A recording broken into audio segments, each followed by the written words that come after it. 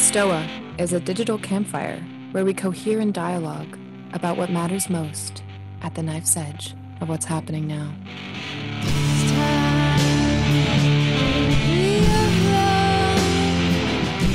Boom. Oh, welcome everyone to the Stoa.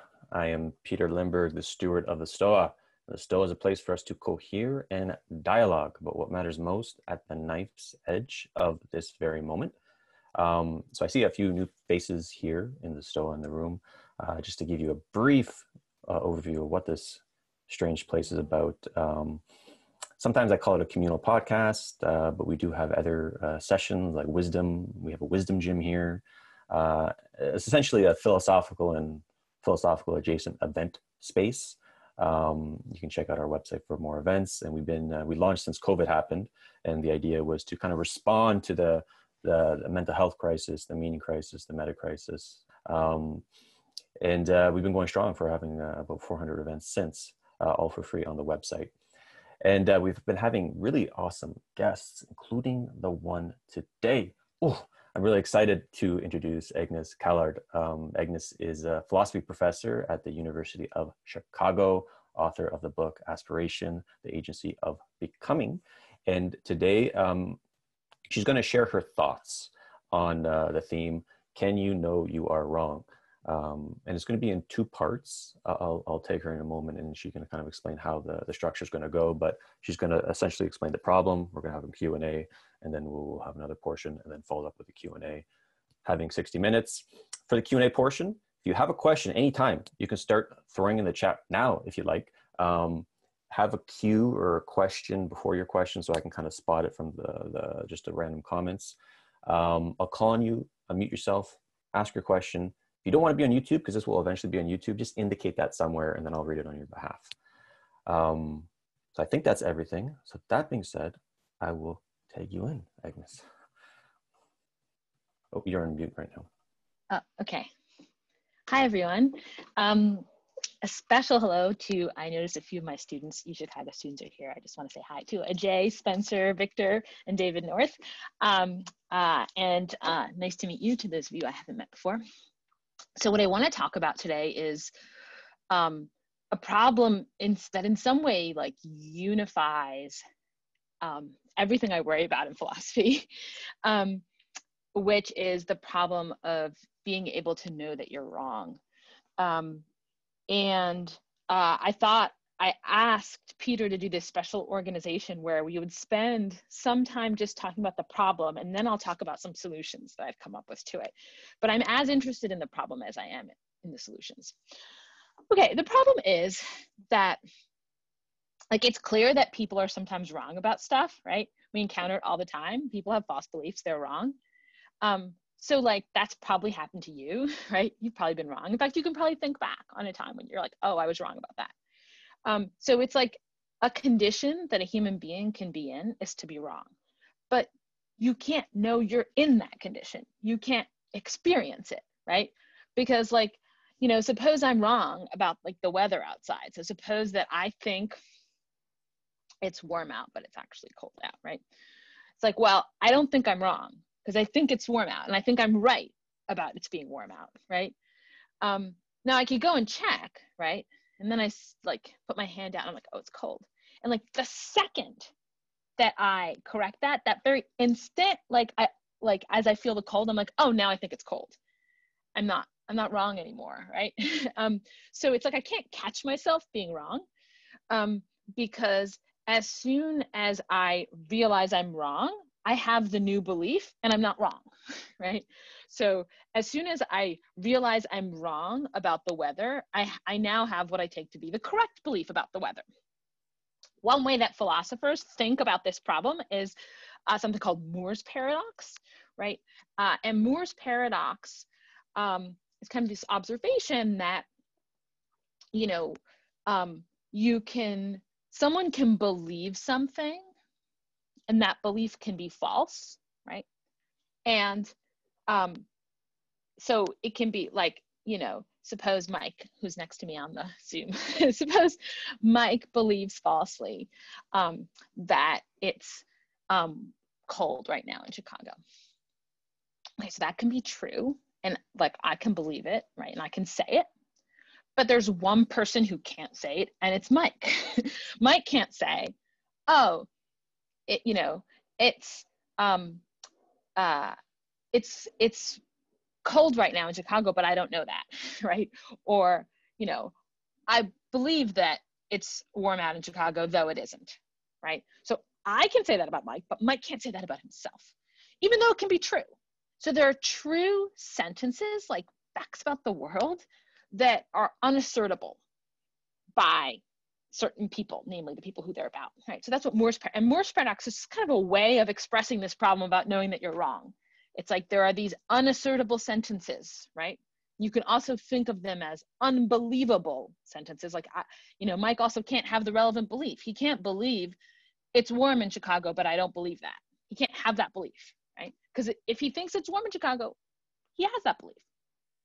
Okay, but sort of more broadly, a way to, because I tried to impress this paradox on my 16-year-old, and he's like, so what? So there are some sentences you can't assert, whoever promised you were going to be able to assert all the true sentences. One way to think about it is just to think about how much we identify the people around us. And these are both people we're close to, but almost kind of especially maybe like public figures or intellectuals or whatever, in terms of like the stuff we think of them as being wrong about. Like, there's a way in which someone's errors almost like define the shape of their point of view from your perspective. So when you think of them, you're like, oh, he's the person who emphasizes this a little too much, or like she, kind of gets this wrong. And even with people that you're close to, you can probably pick out, it's almost like you pick out their point of view by thinking about what it is that they get a bit wrong. But now it's like, oh, I can't know that about myself. Like, I can't pick myself out. So that's disturbing. It is, it's like I'm kind of alienated from myself in this way. Like, everyone else can know the distinctive character of what Agnes is wrong about, except me. I can't know that. It's like I can never know myself. And so to me, that's like very upsetting. And, I feel like there's a lot of talk and let's almost like bluster that happens because people can't deal with this fact, and they think that they can solve the problem through a kind of metacognitive detachment. Like, well, okay, you should be humble. You should always know that you could be wrong. You shouldn't be too certain. You should be sort of skeptical. Don't be so sure of yourself. Don't be overconfident. And like none of that kind of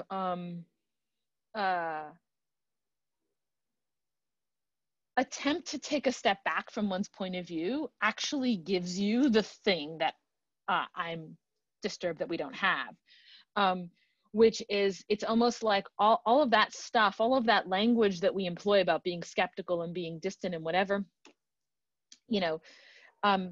it's like an attempt to distance ourselves from our own errors rather than to acknowledge them. It reminds me of, do you know this? There's this game where people put their hands like this, and you would put your hands to mine, and we try to push each other over, right? And there's this idea of like, I think of the skeptical or non-dogmatic or self-critical people as the people who are like really good at pulling their hands away so they never fall over. It's like, oh yeah, just be really good at detaching. Just like, don't think anything you think. And then you're sort of like safe. But that's like, to me, that's like the wrong direction. It's not that we should try to be safe from being wrong. It's that we want to be able to be wrong and then know that we're wrong. And like know what we're wrong about concretely. Like, I'm wrong about this. That's the thought I want to be able to have. Like, is it impossible for me to have that thought? Am I just tragically fated to never have this thing that I really want to have? That's the question. So I thought we could start and just talk about that question, and then I'll try and talk about some answers. So I'm interested to hear your responses and maybe solutions. Beautiful. So if you have any questions, start throwing them in the chat. We have some already. If you want me to read on your behalf, if you just arrived, just indicate that in the chat. Let's start us off with Rain. Hi, I'm so glad you're here. I was a couple of minutes late, so I have the first question apparently, and I'm just going to dive in. A ship that's on a course is always pointed the wrong direction. Mm-hmm. You know, Like maybe a sailboat. there's a moment, there's a fraction of a moment where it's pointed the right direction, but then it's the wrong direction. So there's always this course correction. And similarly, from an embodied cognitive standpoint, you know, if I go to reach for something or adjust my screen, I'm in a continual embodied feedback loop with my environment in order to constantly course correct. So it's not based on some kind of static propositions about the world that might be right or wrong. It's just a constant state of wrongness that's being adjusted. So if one were to generalize that and say that's broader than just ships and reaching movements, how does the problem that you stated fit in with this kind of view? Good. So let me give like 2 responses. So first, in a way, I'm not complaining that we're wrong. Like I think we are wrong about a lot of stuff all the time, and I'm not even trying to solve that problem. You might worry, someone might object to me like, why don't you solve that problem instead? Why don't you try to be right? And it's like, no, forget about that problem. I'm okay with being wrong. I just want to know that I'm wrong. Okay. So in effect, that your thought that like, well, we're always a little bit off. Like I'm fine with that, but I want to be able to know it. I want to be able to be self-aware in that moment of going the wrong way. That's the thing I want you to tell me how I can get. The other thing I want to say is that, you know, when I was talking about the various hand-wavy, metacognitive, detached, skeptical, etc. responses to this problem, which are essentially ways of telling me like, just stop asserting anything and then you won't be wrong. One of them is like, oh, everyone's always wrong. Like, there's another paradox in philosophy called the preface paradox, where philosophers will start off, or not just philosophers, start off their book by saying, I'm sure there's something in this book I'm wrong about, right? That, for me, that's like humility on the cheap. You know, tell me what you're wrong about. I want to know that. So the idea like that I can know in a general sense that I'm wrong about lots of stuff, that's not good enough for me. I want to be able to be aware concretely of the specific things that I'm wrong about. You have a follow-up, Rain? No, thanks. All right. Heather, you had a question. You're going to mute yourself.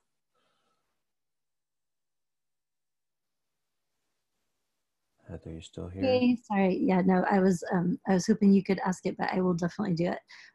I am wondering what Moore's law says about, or what comes out of Moore's law in terms of just cultivating humility in general as an antidote to that, and what whatever you have to say about that, I'd love to hear. Yeah.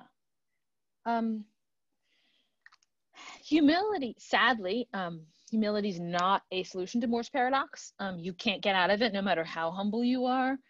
I suppose, except if you avoided having any beliefs. If you didn't have any beliefs, then you couldn't have any false beliefs. So, so then there wouldn't, on the other hand, you still wouldn't be able to say, like, there would still be a truth about you that you couldn't say. You couldn't say, like, there'd be like some, like, suppose I were the person with no beliefs, okay? So you guys could say, it's cold outside, but Agnes doesn't believe that. But I can't say it. I don't have any beliefs, but I also can't say this thing. I'm still wrong, like, because I don't have this true belief that I should have, right? So really, you can't get around Moore's paradox even by having no beliefs, because there's still going to be these unassertable sentences, right, that are true about you, about the beliefs that you lack, the true beliefs that you lack. And I guess more generally, I feel a little bit like humility goes in the, that a lot of what people mean by humility takes you in the opposite direction from the direction I want to go. Like, that's why I gave that sort of metaphor of pushing the person over. Like, I want to be pushed over. I don't want to be like really good at pulling my hands away. And a lot of the like advice that would lead you to like humility would be ways to avoid error, right? And so what I want to say is like, okay, yeah, great. Maybe that's good if you really want to avoid error, if you really care a lot about that. But like, thing I care about is like being able to know my errors. And that's, I think that could also go by the name of humility. It's just a different kind of humility. And so maybe it's worth it's sort of worth distinguishing two kinds of humility, right? There's a kind of humility that's almost like a sort of invulnerability, where you kind of detach and you don't think things so that you won't be wrong. And as I say, you're still not going to avoid certain version of Moore's paradox. But I'm looking for the kind of humility where you don't detach, where you do commit and you think things and they're wrong and you know that. All right. And just stop me, Agnes, if you want to pivot to the second part, because we got a bunch of questions. Okay. David North, you're up. Oh, his mic is not connected. Okay, so I'll read it. I wonder what Agnes thinks about this issue and the Socratic method. For an argument, sometimes you have to suspend your personal beliefs for the sake of argument. For myself, this often means making assertions I think are false, but still believe in the context of the argument. If Agnes is right about the paradox, how is the suspension, which is necessary for argument, even possible? Yeah, good. I'm not sure that what we do when we argue is suspend judgment. So this gets to, I'll talk more about this in the Socratic part in the second half, because that sort of gets to the solution. But like we use this phrase suspension a lot. Like there's a thing that I do say, okay, say I'm teaching Hume, right? Hume's a philosopher. I don't agree with him about a lot of stuff. That's why I picked him. But when I'm teaching Hume, I try to become Hume, and like I try to become persuaded by Hume, and I'm arguing like, you know, like I'm trying to see the world the way someone sees it who doesn't see causal connections as like really being there, as being in things, and there's just a bunch of things following one another, and I'm like trying to inhabit that point. And it's like, have I suspended my standard beliefs about causation? I'm not even sure what they are. Like, it's more like now I'm Hume for a bit. And in a way, I really believe those things for like a little while anyways. So I guess I'm less sure that what happens in philosophy is that we like suspend anything. Maybe the backdrop here is, I think that our beliefs are not very stable. And we have an illusion of a lot more belief stability than is in fact, than what is in fact present. And so you don't need to do that much suspending. You're just flip-flopping all the time, right? And so I can just be Hume for a little while because my views about causation aren't very like well fixed. And so I guess I'm inclined to think what happens in philosophy is more like wavering and also more like sincere belief than like the suspension of judgment. And why do I think that? Well, this gets at something that will take us like maybe, I might not have time to get into, but I think a lot of the questions that we talk about, especially in Socratic dialogues, right? So David referred to Socratic dialogues, questions about justice, you know, what it is to be a good person, what kind of life I want to live. Those questions are too important to us to suspend judgment on. Like we kind of can't do it. And that's actually characteristic of a lot of philosophical questions. So we jump to conclusions on those questions immediately. And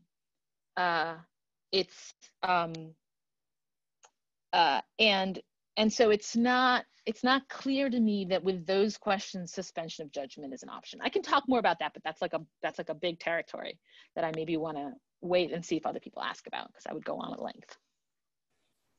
There's some cool questions. Rob Hart, you had a question. Yeah, let me scroll back and find it. Does Moore's paradox have space for the unconscious or sort of half-conscious intuition that I sometimes feel that I'm wrong about something? I don't know what it is yet, but like I just know that in the back of my head, something's calling the alarm and saying, you're wrong, check your first principles. Yeah, good. So like, I think one of the ways that we often try to get out of contradictions is like sort of like to create a distinction or division, right? In the self even, right? So you're like, well, I believe P, but like a part of me doesn't. There's like a little voice or a little, like another person, right? And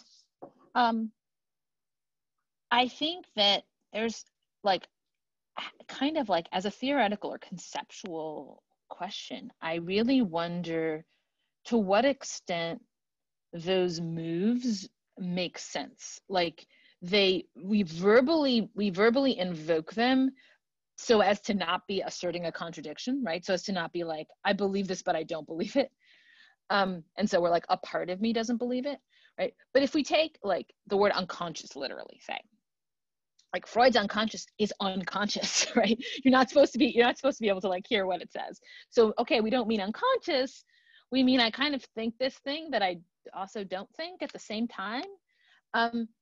And so like there's this question, what is that? And I do think that if you could come up with a really good theory of that, a really good account of what it would mean to doubt the very thing that you are thinking, I think that would be the beginnings of a real response.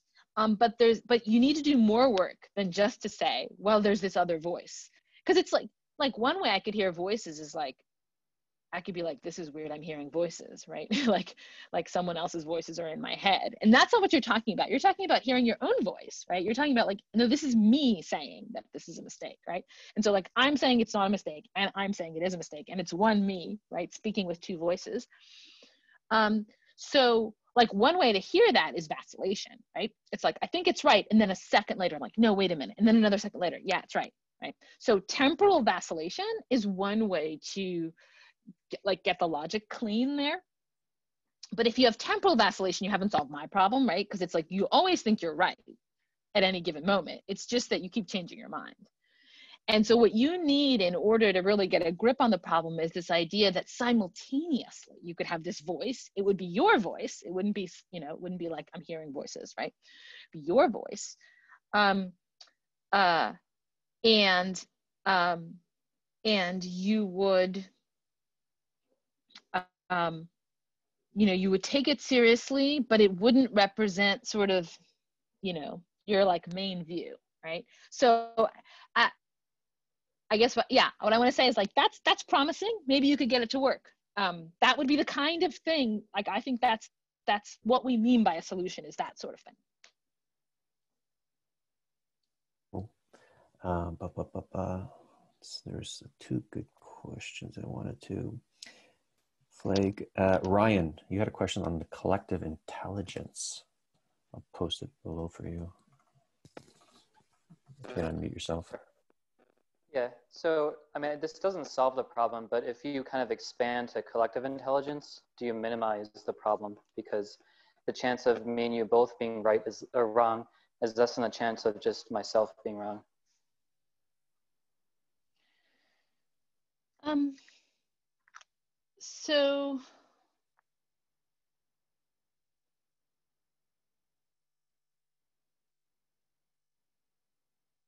So I think that if a lot of people agree with me about some proposition, then the chances that then it's reasonable, especially if it's like an empirical proposition, then like it's reasonable for me to think that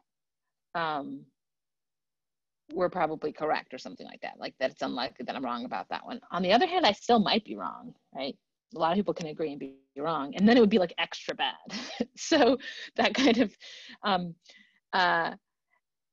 but like that doesn't I suppose it doesn't really help, because what that might help you with is identifying zones of relative safety. Like, I'm relatively safe on this one because a lot of people agree with me. But suppose I want to know what I'm wrong about, right? Well, maybe I should gravitate towards the ones where few people agree with me. But I have views that few people agree with me about. And I think those views are true. I think I'm right about those things. I wouldn't have those views if I didn't think they were true, right? So it's not like I can go over to the domain where my view isn't shared by many people and be like, oh, that's what I'm wrong about. Because if I thought I was wrong about that, I would just change my mind.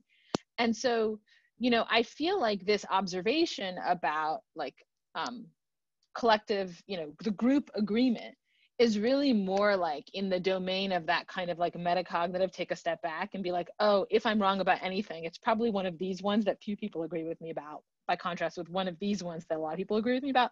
But I don't think I'm wrong about any of it. If I did, I wouldn't believe it.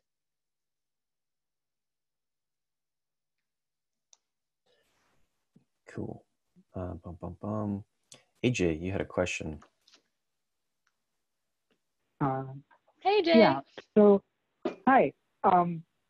So I guess I'm kind of still sympathetic to your 16-year-old's initial reaction that you reported at the beginning.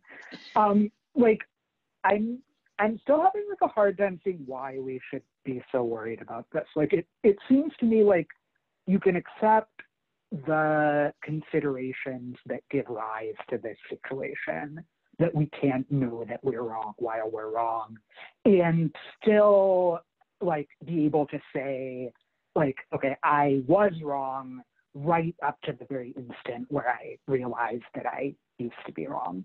And that seems like enough to be able to like enable us to engage in like practices of self-correction and so on. And like, I think you raised a worry toward the beginning of your like initial remarks about self-knowledge. But I guess, I don't know, it's like, it's hard for me to feel the force of that. Like I think the like identifying other people by their errors is sort of a disordered practice. That is bad. Like I do it too, but I think it's like probably fortunate that we don't like identify ourselves in that way. So like, yeah, I would be interested if you could maybe just like say a bit more to like rebut like quietist like arguments for not worrying about the issue. Yeah, good. I'm not sure I'll have enough to satisfy you, but so one thing is like, I guess it's like being wrong is one of the fundamental human experiences, and yet I don't get to undergo it. So like, you know, sort of arguably like the main kind of like, I don't know, what makes a person is that she has a power to represent the world, right? So we have, each of us has this like picture of the world, like that we take around with us everywhere we go. Like if you didn't understand that people have that everyone has in their head a kind of map of reality, right? You would not understand people, because that's like a really deep fact about people. But all of us are, you know, mismapping reality in a bunch of different ways, right? And those distortions, like the distortions in my perspective, those are just as much a part of me as the perspective itself. And in a way, they are what like make my perspective kind of distinctive and individual. I don't mean they're the only thing that make it individual, right? But they're like, there's a reason why they serve to individuate me to other people.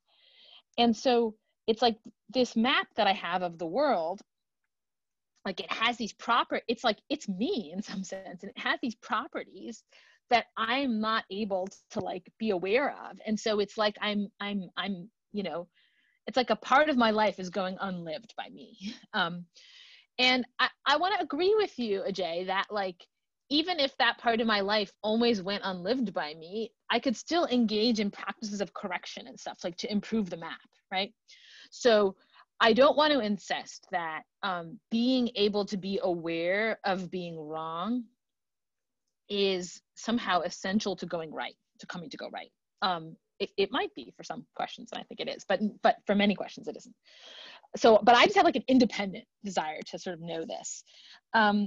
And so I guess I think like, you know, the identifying people by their errors, it isn't just like we're negative and we like to be critical of people. It's something about the the process of individuation, right? Like if you just saw the map of reality as being identical to reality, that wouldn't individuate anyone, right? Everyone has their own bit of it, and that's what makes them distinctive. And yet for me, I like conflate in some way my map of reality with reality. It's like, so I don't see myself. So it's the kind of self-knowledge, I guess, that I'm looking for, that I think is valuable and important. And I think of it as intrinsically valuable. And, you know, you might think, maybe an analogy might be like, there are certain pains of loss, the loss of a loved one, the end of a relationship, right? Where you feel this hurt of losing something that was valuable to you. And you might not want to not feel that. That is, you like feeling that you're missing this thing that's really good and valuable to you is like really important human experience, right? You wouldn't take a pill to make the pain of mourning go away. Under certain circumstances you might, but you wouldn't always necessarily take it, right? And that's because you want to experience that. It's part of what it is to be you, that loss is really happening, and you want to have like the kind of awareness part of it to yourself. And so I'm saying, I want that with being wrong. I want the awareness part. You know, so it's like, I feel like I'm being forced to take that pill, the pill where I don't feel it. And even if it would be painful, I would want it. Maybe we should go, what do you think, Peter? Should we take maybe one more question and then go on to the second part? Yeah, I have a question that kind of could piggyback what AJ just said, about like how seeing it may not be a problem. So that whole kind of like, problems that this is just a given of human, you know, existence, and then we have to rely on corrective mechanisms like the Socratic method to kind of divide the epistemic labor. But also kind of like what we do here in Stoa, we engage in all these kind of we space intersubjective practices. So what's your thoughts on the extension of the sense of self in order to respond to this issue? Yeah, good. So that really does get to my solutions. So I'll quickly give you my old solution, which I still think is you can solve this problem in more than one way, right? And then I'll give you the solution I'm working on now. So my first book is called Aspiration, and it's about like the process of trying to become a better person, but better in some concrete way, like better at appreciating classical music, or a better parent, or a better student, or, better at like a sport, right? So, you know, but specifically where part of what it means to become better is to more fully grasp the domain of value that is that, you know, that domain, right? So like really coming to see what it is for something to be well done in the domain of, say, sports or something like that. Okay, so the book is about that process. And what I argue is that when you're sort of underway, like, and you're sort of coming to appreciate it more and more, then you kind of know that you don't fully appreciate it, right? You can see that you're missing stuff. And so, and some of the way that shows up is you feel kind of bad about yourself. Like you know, you're like listening to classical music, but you're like getting distracted every like 3 minutes because it's kind of boring. And but you're like, yeah, but it's not boring, actually. I'm the one who screwed up. I'm not appreciating it. Like I'm failing to grasp the value that is really there. I think that is a way of realizing that you're wrong. It's not a mistaken belief exactly, right? So it's not a super great solution, but it is it's the absence of a belief, right? It's like there's a belief I should have that I don't have about the value of this thing. So it's not that I have a false belief exactly, but it's that I fail to have a true one. And I can tell that I failed to have it. And I can tell I'm missing something. And part of how I can tell I'm missing it is just my sense that I'm moving myself forward into a future in which I will have a better grasp. Okay, so that's like my first book was about this problem, only I didn't put it this way. But now I'm interested in, and that's a kind of diachronic, like it's a way of saying, let's spread the agent through time, and she can look from the point of view of the present into the future and say, then in the future, I'm going to fully know.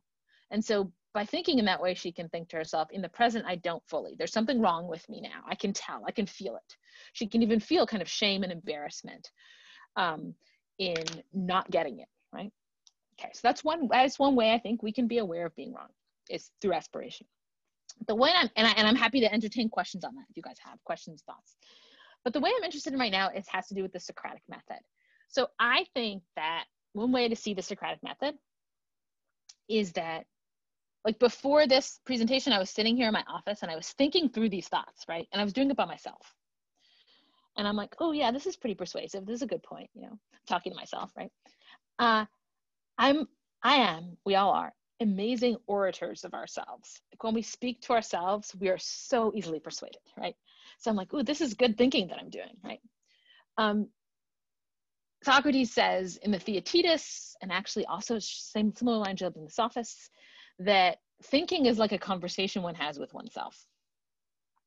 But like, it's like a conversation with somebody who's like, just claps every time after you say everything. Like, yeah, great.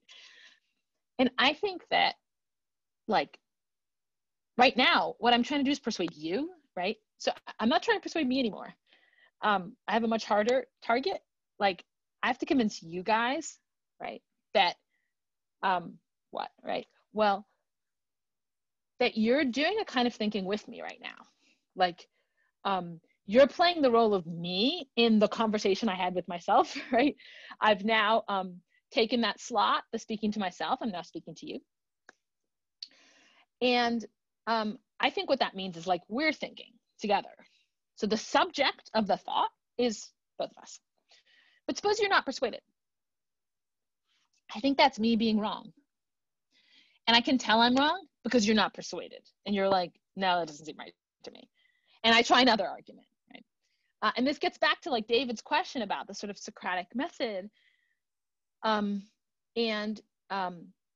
It's, you know, whatever it is that I'm trying to persuade you of, at that moment I think it, even if maybe, you know, before I didn't, right?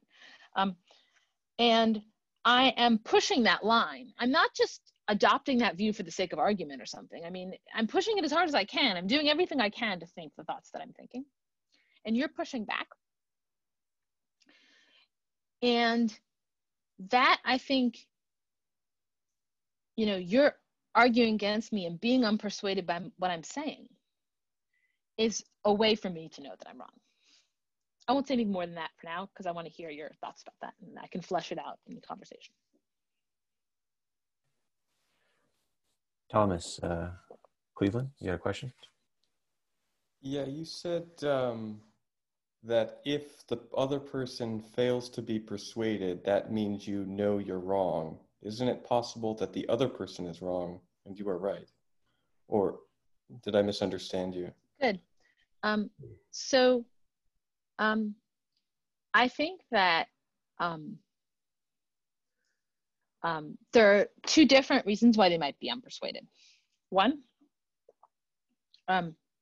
they might be deliberately, like, not listening to you. They might have, like, bad motives. They might, right? So sometimes you're talking to someone and you think the reason I'm not persuading them is just that, like, they came into this, like, they literally had plugs in their ear saying, right? They're not hearing anything I'm saying or whatever. So there are cases like that. Those are quite rare. You know, and as long as that's not happening, if I know anything, I should be able to teach it to you. It doesn't matter whether you're, like, you came into this, maybe you were wrong, right? But if I have knowledge, I should be able to give it to you. So if I can't give it to you, even though you're participating, you're cooperating, you're listening, and you're just like, no, I'm not convinced, here's a problem, whatever, then that's on me. Then that means I didn't know what I thought I knew. It doesn't mean that my view is false. So that's, like, maybe what you're bringing out here, right?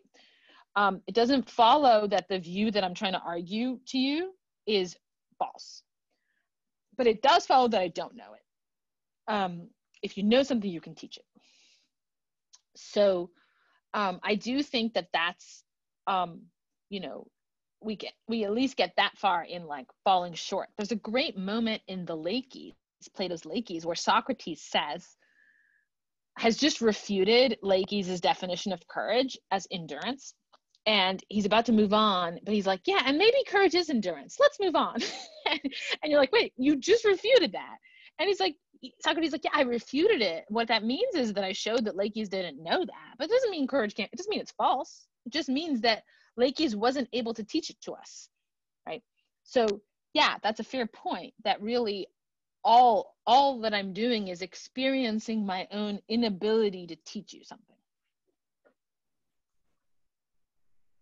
Just as a second point, remain unpersuaded because it seems possible to me that, let's assume that you're right about something. Maybe that's the best assumption. And there are defects of nature, or if you want to be more specific, there are alternative opinions the person you are speaking to is attached to in such a way that no amount of speaking will suffice, even if the arguments as given are the correct arguments, something like that. So I mean, you were recognizing that as a possibility, but it just seems to me that's a very live possibility that isn't due to your failure. I agree. So here's a way that Socrates talks about this. He says, someone can be a mirror to someone else, right? So when I'm trying to explain something to you, you can be a mirror to me. And when you're a mirror, it's like you let me see these things about myself that otherwise I can't see, right? And that's the problem that we're dealing with, is that there are these facts about myself, about my own perspective, that I can't get into view. It's like trying to look at my own eyes, right? Well, I could do it if I had a mirror, right? And you could be the mirror. But you might be like a super cloudy mirror or like a really crummy mirror, because you're so like obsessed with whatever points you had coming into the conversation and with saying them, that you don't actually allow me to see myself. And I think Socrates prided himself on being an awesome mirror, right? He's like, that's the one thing I can do, is be the mirror.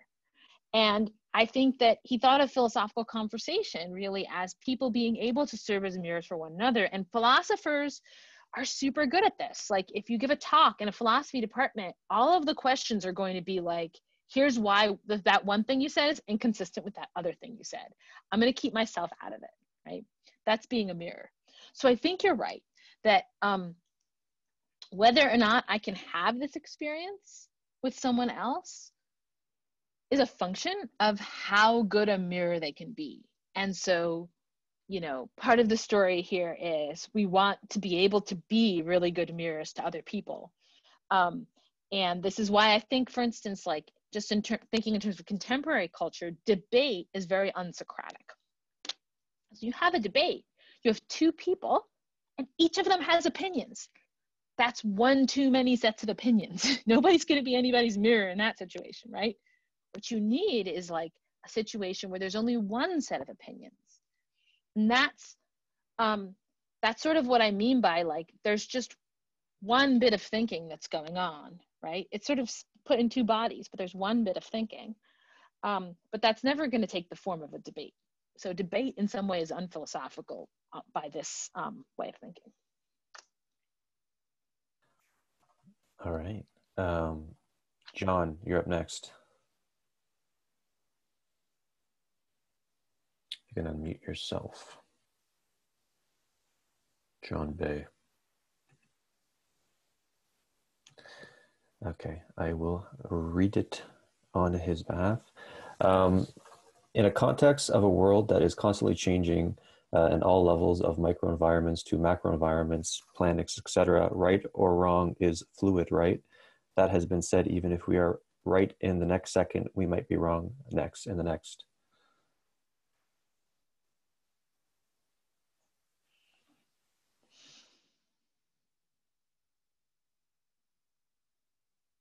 I think there are things that don't change.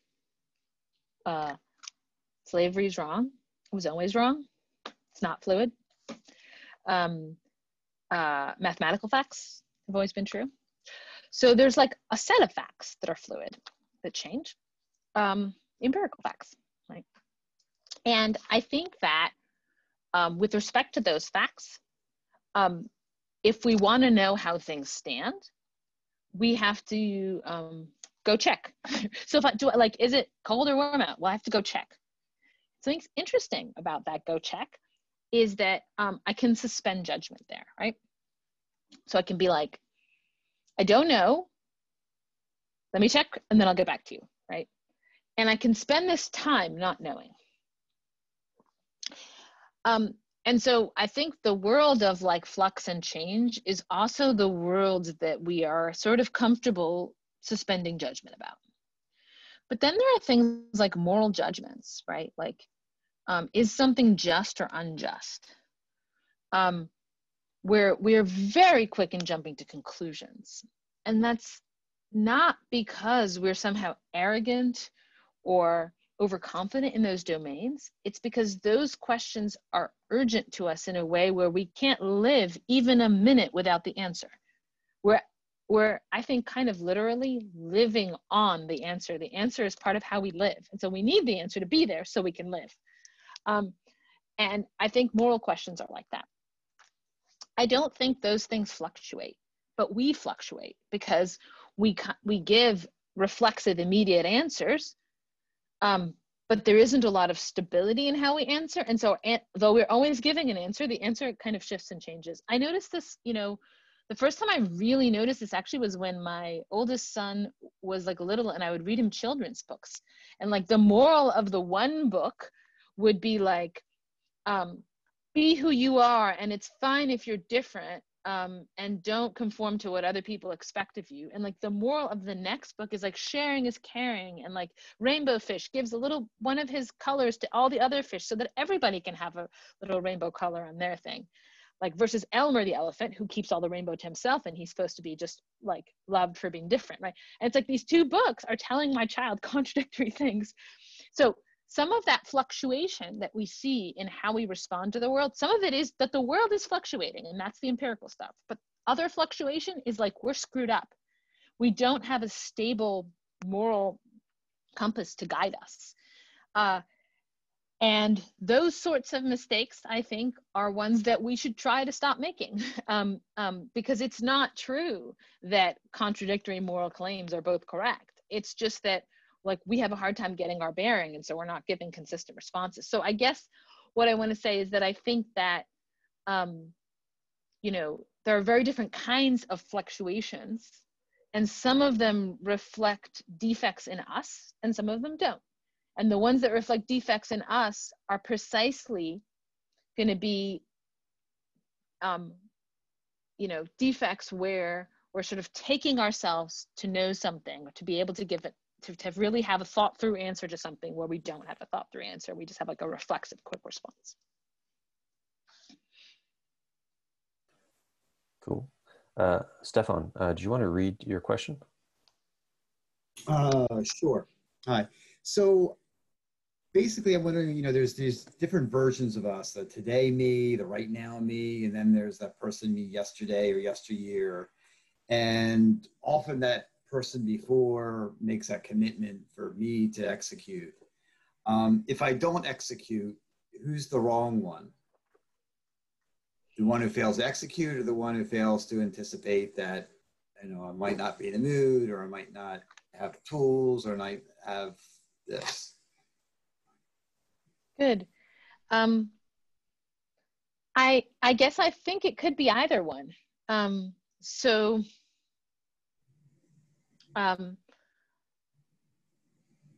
think that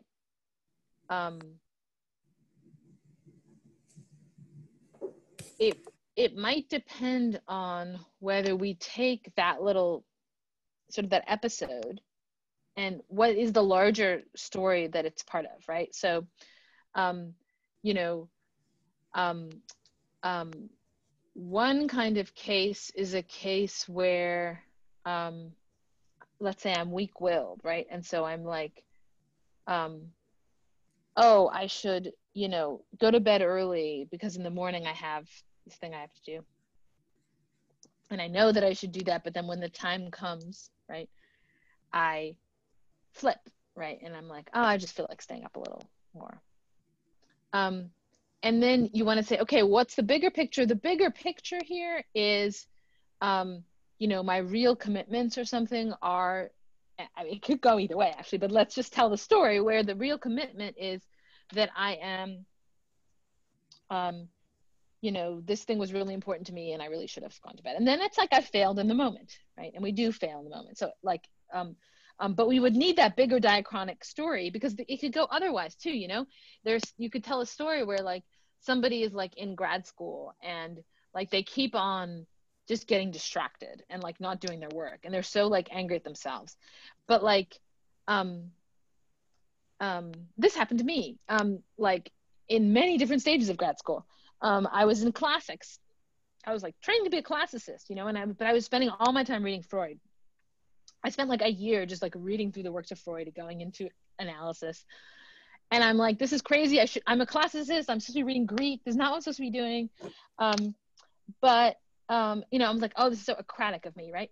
But in fact, it was like, well, that was like kind of a bad theory of myself because I didn't end up as a classicist. I ended up as somebody where these questions about the division of the self and the unconscious were really deeply gripping me. And my weakness of will was in fact the beginning of my inquiry into a certain thing that I couldn't quite see that that's what it was. A lot of times when we're weak-willed, that's because we have a bad theory about what like the main background state of ourselves is, right? And we are actually sort of aspiring to be a slightly different person. And so I think that if you want to know like who's right, who's wrong, and you kind of need that longer story. And what also, you know, follows from that is like, if you only have the shorter bit of the story, you just might not be able to know. And could it be a little bit of both? There's a little bit of miscommunication, so they're both wrong to a certain degree. Yes, I think that, yes. In fact, I think that in all of the cases, they're both going to be wrong. There's just a question of who's more wrong. Because like, you know, that background perspective of prudence or whatever that tells me I should go to bed early, it's like, if I really knew that, I agree with Socrates on this, that if I really knew that and I had really reasoned that out firmly and it would really had taken a hold of my soul, then I wouldn't be tempted. So obviously there's something wrong with how I'm gripping that. And so even that is like wrong, in the sense that I don't fully grasp it in the way that I take myself to. So yeah, I think that they're both somewhat wrong. Yeah, go ahead. And just as follow up, and then when there's not like that, but let's say there's just two goods that are in conflict and you just can't possibly do both, or they're just, you know, so is that the same situation, or there's conflicting goods and one, as opposed to sort of like the acrasia mentioned? Or... Yeah, I think that's really different. So I think that the difference is that in the case of acrasia, weakness of will, we take ourselves to know quite firmly which of the two things we ought to pursue. We might be wrong about it, right? But we take ourselves to know it. Whereas if I'm torn between two options, both of which look good to me, right? I have not yet completed the deliberative process that the acratic takes herself to be at the end of. Or maybe I never will, right? Maybe I'll just have to pick or something, but still, acrasia is not possible until you've completed that process.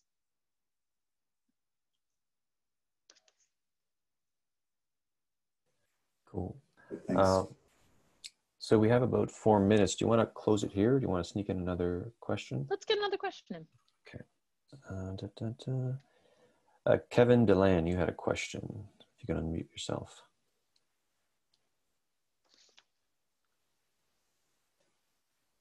Kevin. Okay. Okay, so that's just a joke. Okay. I thought you had a question above Kevin, but I'll read someone else's question. Does the fact that experts in science, philosophy, etc. disagree mean that they cannot convince each other that therefore they have no knowledge?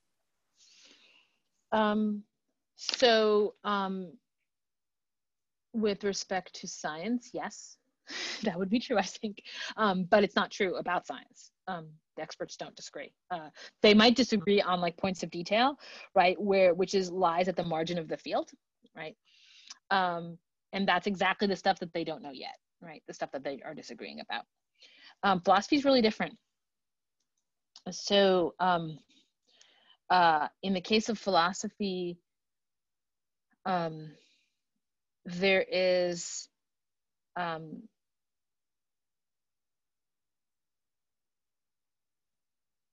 no possibility that someone can like do it for you, in the sense that people can kind of do your scientific thinking for you. Like people do most of our scientific thinking for us, right? So they like, you know, everything I think about like matter is stuff I don't really know, but it's like I trust, you know, the scientists tell me this is how it goes and I trust them, and there's some fancy math and some experiments that I don't know about, but like I've sort of like farmed it out, right? So that's the nature of scientific thinking, is that it can be farmed out to experts, and the experts had better agree, because that's part of how we know who to farm it out to. But in philosophy, the experts don't agree, but also we can't farm it out. So it's like, suppose like I'm like, you know, like I'm talking to you about knowing that you're wrong, and I have this view, but like you have to come to see it for yourself. You have to, you can't defer to me, right? You can't be like, well, I'll just adopt her views. And so in effect, you know, if me kind of like counting as knowing, and me being able to persuade you, and you seeing it for yourself, like those are all three of the same thing. There's no thing where like I just kind of say it and you take it up without fully grasping it for yourself. And so in effect, because anyway, there's no shortcut around you knowing it for yourself, from your point of view, like whether I know it or not shouldn't be that interesting or important to you, right? Can you learn from me is the question. So, you know, yes, philosophers disagree among themselves, and but we can still serve as mirrors for one another, right? And we do that. And it's still just true that if you want to know something, you have to sort of like find someone you can inquire with so that you can come to see it for yourself. And even if we knew all the answers, we couldn't solve the problems for you. Yeah,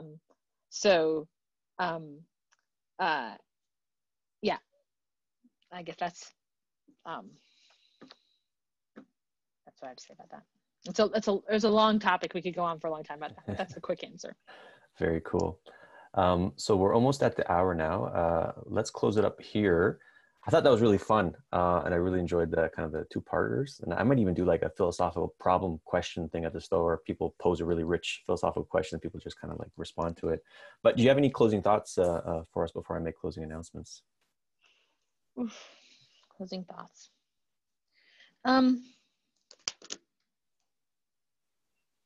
No.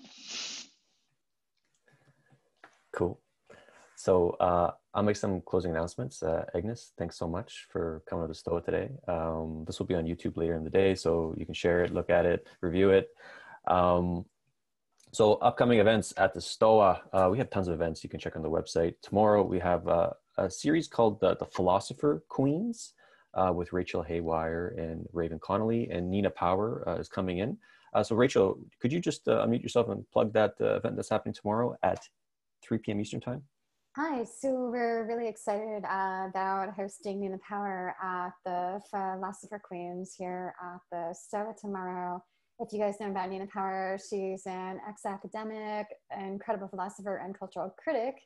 If you guys know Justin Murphy, they're running an online course together on the tie. Raven and I are going to be speaking with Nina about everything from sex and men to women and controversy. So please come by and join us at Philosopher Queens. Cool. Thank you, Rachel. I posted that in the chat, so you can also go on the website. We also have a wisdom gym here, and we have all these interesting kind of psychotechnology type stuff. And there's a session called Flowing with Unknowingness. Just imagine freestyle rap and the Socratic method just mixed together. That's what you'll get. Tyson, if you're here, I believe, want to plug that for us? Yeah, thank you, Peter. Thank you, Agnes. Yeah, Diaflogos is another new name for it that has come up, and it's having a group conversation, collective dialogue through freestyle. And it's an opportunity to come let yourself be wrong, make mistakes, be silly, be embarrassed, whatever it is that comes up, let it come out and just have fun with the spoken word. So no experience with freestyle rap is necessary for you to have a great time. Flowing with Unknowingness, that's Mondays at 8:30 Eastern. Thank you, Tyson. And Agnes, that might be the the solution to the problem. Who knows about the freestyle rap session? And we just Noam Chomsky emailed me this morning. He's coming to Stoa, November 16th, 5:30 p.m. Eastern time. The Responsibility of Intellectuals. So dope. So excited about that. Might be interviewed by Daniel Schmachtenberger too, so that should be cool. I'll post the website, stoa.ca. Check it out. Support us on Patreon if you like what we're doing here, and you can sign up for the mailing list. That being said, Agnes, thank you so much for visiting the Stoa. Love to have you back, everyone. Thank you all. Thanks for coming today. It was really fun. Bye. Bye. Thank you.